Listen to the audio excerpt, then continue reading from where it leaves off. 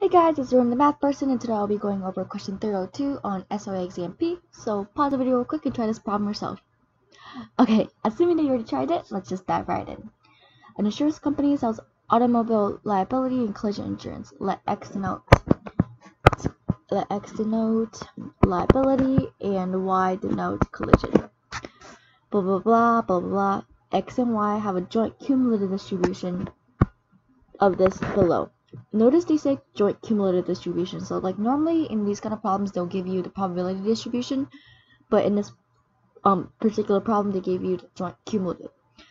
Well, if you really know what the joint cumulative distribution tells you, you don't really have to go back. You don't have to take the derivative to find the probability distribution function. So yeah.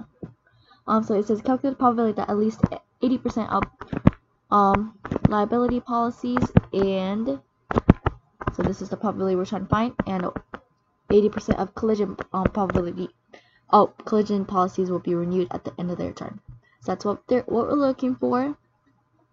So if you were to visualize this is the limit 100 100, given this is x, this is y, and this is 80 and this is 80. So we're looking for when both liability policies and collision policies renewed. So it's this little square right here. This, ooh, sorry about that. Since 100 the limit, ooh, this is kind of silly. So that's the area that we're looking for, this black box. I mean, I think it's easier if you find the complement first. So the complement would be 1 minus the probability of, here, oh actually, 1 minus the probability of x is less than 80, or y is less than 80, right? Or this is also equal to the cumulative distribution function of, let's say, here actually, this is very, very similar to question 304.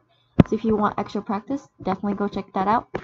So this is going from 80 to 100. So that means this area, 1 minus 80 to 100, 80x to 100y. So 1 minus this area, right? Minus the minus this area right here. So that's 100 to 80. But notice how we color this box twice, right? This box has both purple and pink. So we would have to add that part back in, plus so this is all okay, plus f of 80 80. So then that should hypothetically give you the area we're looking for, right? This part, because all probability distribution has to add up to 1, so this whole thing has to add up to 1. So 1 minus the purple minus the pink, but adding back that 80 80 cumulative distribution function. Okay, well now we know what to plug in for x and y, right? So all you have to do is just plug everything back in. So that's going to be equal to 1 minus 80 100 times 180 over blah blah blah. Okay, actually I think what I'm gonna do is I'm gonna factor out the 2000 out, or yeah, you know what I mean.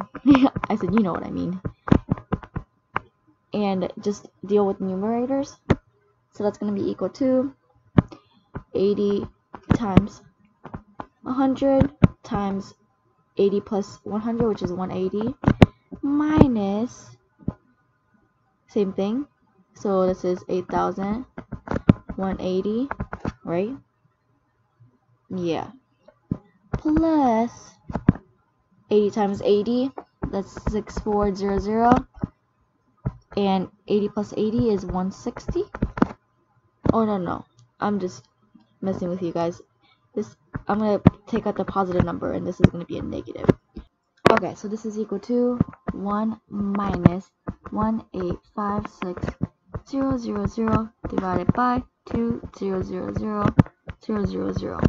So these cancel out, and we can just say it's equal to 1856 divided by 2000, which is equal to 1 minus 0.928, which is equal to 0.072, which is our answer A.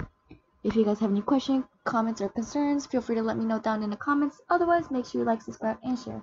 Bye!